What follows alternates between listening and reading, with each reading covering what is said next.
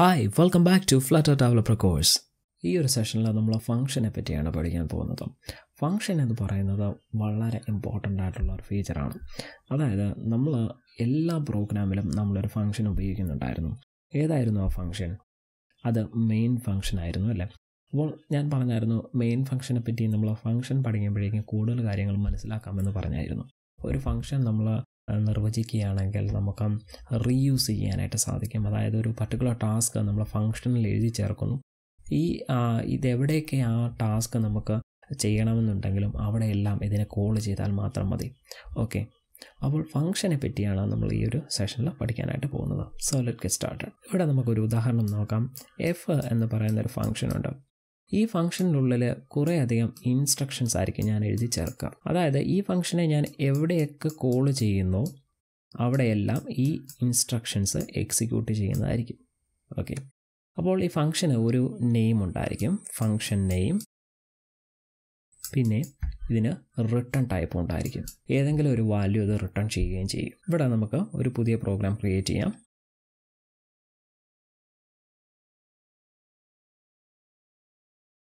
Function intro. Okay, ഇവിടെ നമ്മൾ എല്ലാ പ്രോഗ്രാമിലും നമ്മൾ എഴുതുന്ന ഫംഗ്ഷനാണ് ഏതെന്ന് പറയുന്നത് മെയിൻ എന്ന് പറയുന്നത്. ഓക്കെ, മെയിൻ്റെ ഒരു ബ്ലോക്കാണ് ഈ കാണുന്നത്. അത് ഓപ്പൺ ചെയ്ത് ക്ലോസ് ചെയ്തിരിക്കുകയാണ്. ഓക്കെ, മെയിനുള്ളിലാണ് നമ്മുടെ പ്രോഗ്രാം നമ്മൾ എഴുതുന്നത്. ഇവിടെ മെയിൻ എന്ന് പറയുന്നത് ഒരു ഫംഗ്ഷനാണ്. അതുപോലെ തന്നെ ഇതിനുള്ളിൽ നമ്മൾ എന്താണ് എഴുതി കൊടുക്കുന്നത്, ഈ ഫംഗ്ഷന് എന്തൊക്കെ കാര്യങ്ങളാണ് ചെയ്യേണ്ടത് എന്നുള്ളതാണ് നമ്മൾ മെയിനുള്ളിൽ എഴുതി കൊടുക്കുന്നത്. അപ്പോൾ നിങ്ങൾ ചിന്തിക്കുന്നുണ്ടായിരിക്കും, മെയിന് എന്ന് മാത്രമാണ് ഞാൻ നൽകുന്നത്. യഥാർത്ഥത്തിൽ ഇതിന് റിട്ടേൺ ടൈപ്പ് ഇല്ലേ? റിട്ടേൺ എന്താണിത് റിട്ടേൺ ചെയ്യുന്നത്? ഇവിടെ ഇങ്ങനൊരു ക്വസ്റ്റ്യൻ നിങ്ങൾ ചിന്തിക്കാം.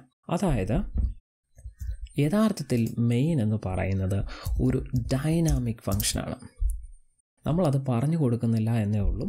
മെയിന് ഡൈനാമിക് ആയതുകൊണ്ട് ഏത് വാല്യൂ വേണമെങ്കിലും റിട്ടേൺ ചെയ്യാനായിട്ട് സാധിക്കും. ഉദാഹരണം പറയുകയാണെങ്കിൽ റിട്ടേൺ ഹലോ എന്ന് റിട്ടേൺ ചെയ്യാനായിട്ട് എനിക്ക് സാധിക്കും. ഇതല്ല, എനിക്കൊരു ബൂളിയനാണ് റിട്ടേൺ ചെയ്യേണ്ടതെങ്കിൽ അതും സാധിക്കും.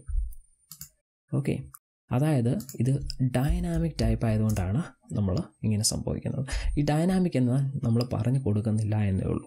ഇനി ഏതെങ്കിലും ഒരു കേസിൽ നമ്മുടെ മെയിൻ ഫംഗ്ഷന് ഒന്നും തന്നെ റിട്ടേൺ ചെയ്യേണ്ട എന്നുണ്ടെങ്കിൽ നമുക്ക് അത് വോയിഡായിട്ട് സെറ്റ് ചെയ്യാനായിട്ട് സാധിക്കും. വോയിഡ് എന്ന് പറയുന്ന കീവേഡ് ഉപയോഗിക്കുകയാണെങ്കിൽ നമ്മുടെ മെയിൻ ഫംഗ്ഷൻ ഒന്നും തന്നെ റിട്ടേൺ ചെയ്യുന്നില്ല എന്നാണ് അതിൻ്റെ അർത്ഥം. അതുകൊണ്ടാണ് നമ്മൾ മെയിൻ വെറുതെ കൊടുത്താലും എക്സാക്ട്ലി ഇതെന്താണ്, ഇതൊരു ഡൈനാമിക് ഫംഗ്ഷനാണ്. ഡൈനാമിക് വേരിയബിളിനെ പറ്റി നമ്മൾ പഠിച്ചിരുന്നു. അതുപോലെ തന്നെയാണ് ഡൈനാമിക് ഫംഗ്ഷനും. ഉദാഹരണം പറയുകയാണെങ്കിൽ ഇവിടെ ഞാനൊരു ഫംഗ്ഷൻ ക്രിയേറ്റ് ചെയ്യുകയാണ്. നമുക്ക് ഔട്ട്സൈഡ് ദ മെയിൻ്റെ ഔട്ട്സൈഡിലാണ് നമ്മൾ യൂഷ്വലി ഫംഗ്ഷൻസ് ക്രിയേറ്റ് ചെയ്യാറ്. വോയിഡ് ഡെമോ എന്ന് പറയുന്നൊരു ഫംഗ്ഷൻ ഞാൻ ക്രിയേറ്റ് ചെയ്യുന്നു. ഓക്കെ, ഈ ഒരു ഫംഗ്ഷൻ ഒരു ടാസ്ക് ചെയ്യാനുണ്ട്. ഇതിൻ്റെ ടാസ്ക് എന്ന് പറയുന്നത് ഹലോ നിക്കിൻ എന്ന് പ്രിൻറ്റ് ചെയ്യുക എന്നുള്ളതാണ് ഇതിൻ്റെ ടാസ്ക്. നമ്മുടെ ഫംഗ്ഷൻ്റെ നെയിമാണ് ഇത്, ഫംഗ്ഷൻ നെയിം.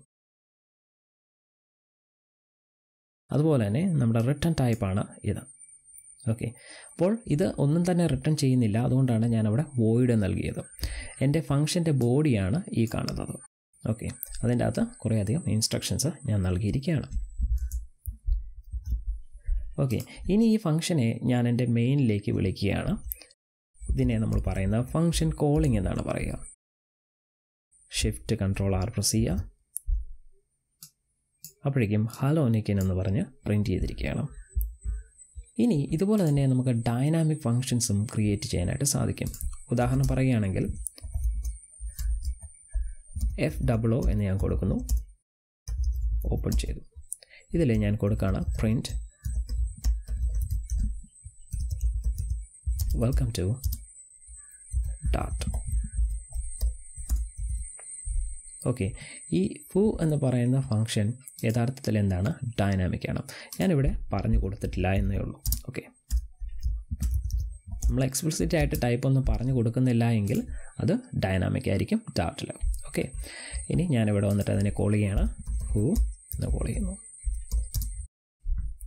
ഓക്കെ, എൻ്റെ മെയിൻ ഫംഗ്ഷൻ എനിക്ക് വേണമെങ്കിൽ റിട്ടേൺ ഒന്നും ചെയ്യുന്നില്ല എങ്കിൽ എനിക്ക് വീണ്ടും വോയിഡ് ആക്കാം, പ്രശ്നമൊന്നുമില്ല. ഓക്കെ, ഇനി നമുക്ക് കൺട്രോൾ R കൊടുക്കാം. ഇനി നമുക്ക് റിട്ടേൺ എന്തെങ്കിലും ഒരു വാല്യൂ നമുക്ക് റിട്ടേൺ ചെയ്യണമെന്നുണ്ടെങ്കിലും അങ്ങനെയുള്ള ഫങ്ഷൻസ് നമുക്ക് ക്രിയേറ്റ് ചെയ്യാനായിട്ട് സാധിക്കും. ഉദാഹരണം പറയുകയാണെങ്കിൽ ഇൻറ്റ് ഷോ നമ്പർ എന്ന് പറയുന്ന ഒരു ഫംഗ്ഷൻ ഞാൻ ക്രിയേറ്റ് ചെയ്യുന്നു. ഈ ഫംഗ്ഷൻ ഒരു ഇൻറ്റീജർ വാല്യൂ റിട്ടേൺ ചെയ്തിരിക്കണം, കാരണം റിട്ടേൺ ടൈപ്പ് എന്താണ്, ഇൻറ്റീജറാണ്. ഓക്കെ, അപ്പോൾ ഞാൻ എന്ത് ചെയ്യണം, റിട്ടേൺ ഏതെങ്കിലും ഒരു ഇൻറ്റീജർ വാല്യൂ ഞാനിവിടെ റിട്ടേൺ ചെയ്യുന്നു. ഞാൻ 0 റിട്ടേൺ ചെയ്യുന്നു. ഓക്കെ, ഇതിന് ഞാൻ കോൾ ചെയ്യുകയാണ് ഇവിടെ. കൺട്രോൾ R പ്രസ് ചെയ്യാം. ഓക്കെ, നമുക്കിവിടെ 0 എന്ന് വന്നിരിക്കുകയാണ്. ആ വാല്യൂ ആണ് അത് റിട്ടേൺ ചെയ്തിരിക്കുന്നത്. ഓക്കെ, ഫംഗ്ഷനെ പറ്റി നിങ്ങൾക്ക് ഒരു ബേസിക് ഐഡിയ ലഭിച്ചു എന്ന് ഞാൻ വിചാരിക്കുന്നു. നമ്മൾ ഈ ഒരു സെഷനിൽ ഫംഗ്ഷൻ വിത്ത് പാരാമീറ്റേഴ്സ് ആണ് പഠിക്കുന്നത്. എങ്ങനെ ഒരു ഫംഗ്ഷനിലേക്ക് നമുക്ക് പാരാമീറ്റേഴ്സുകൾ കൊണ്ടുവരാനായിട്ട് സാധിക്കും എന്നുള്ളതാണ്. So let get started. നമ്മളിവിടെ ഒരു കാൽക്ക് എന്ന് പറയുന്ന ഒരു ഫംഗ്ഷൻ ക്രിയേറ്റ് ചെയ്യുന്നു, വോയിഡ് കാൽക്ക്. ഇതിനുള്ളിൽ 2 വേരിയബിൾസ് ഞാൻ ക്രിയേറ്റ് ചെയ്യണം, var_c var_d. ഓക്കെ, അപ്പോൾ ഇതിലേക്ക്, അതായത് ഈ കാൽക്ക് എന്ന് പറയുന്ന ഫംഗ്ഷന് 2 വാല്യൂസ് സ്വീകരിക്കാനായിട്ട് സാധിക്കും. അതായത് ആ വാല്യൂസ് ആർഗ്യുമെൻ്റ് ആയിട്ടായിരിക്കും സ്വീകരിക്കുന്നത്. എന്നിട്ട് അതിനെ പ്രോസസ്സ് ചെയ്യാൻ പറ്റും. അത് ഉപയോഗിച്ച് നമുക്ക് ഇൻസ്ട്രക്ഷൻസ് ക്രിയേറ്റ് ചെയ്യാനായിട്ട് സാധിക്കും. ഉദാഹരണം പറയുകയാണെങ്കിൽ സിയിലും ഡിയിലും 2 നമ്പേഴ്സ് ഞാൻ പാസ് ചെയ്യുന്നു. അത് വെച്ചിട്ട് നമുക്ക് കാൽക്കുലേഷൻസ് ചെയ്യാൻ പറ്റും. ഉദാഹരണം പറഞ്ഞാൽ അഡീഷൻ, സബ്ട്രാക്ഷൻ എല്ലാം ചെയ്യാൻ സാധിക്കും.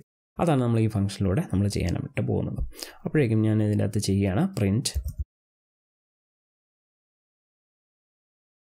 അഡീഷൻ എന്ന് കൊടുക്കുന്നു. എന്നിട്ട് ഈ സിയും ഡിയും കൂടെ ആഡ് ചെയ്യുന്നു. Okay, $C+D. അടുത്തത് ഞാൻ സബ്ട്രാക്ഷനാണ് ചെയ്യുന്നത്. Print subtraction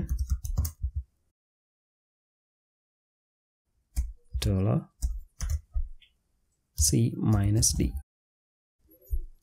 print multiplication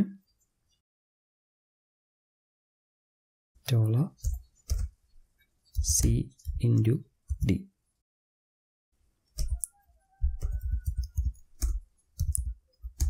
finally ഞാൻ ഡിവിഷൻ ചെയ്യാണ്, ഡിവിഷൻ C/D.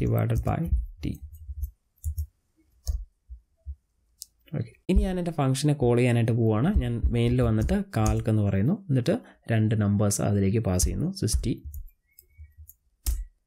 20 എന്ന 2 നമ്പേഴ്സ് പാസ് ചെയ്യും. ഇനി നമുക്കത് റൺ ചെയ്യാം. Control R. നമുക്കിവിടെ കാണാൻ സാധിക്കും, അതിനെ ആദ്യം ആഡ് ചെയ്തിരിക്കുകയാണ്, പിന്നെ സബ്ട്രാക്ട് ചെയ്തിരിക്കുകയാണ്, അത് കഴിഞ്ഞിട്ട് മൾട്ടിപ്ലിക്കേഷൻ ചെയ്തിട്ടുണ്ട്, അത് കഴിഞ്ഞിട്ട് ഡിവിഷനും ചെയ്തിട്ടുണ്ട്. ഓക്കെ, നിങ്ങൾ ഈ പ്രോഗ്രാം ഒന്ന് ചെയ്ത് നോക്കുക.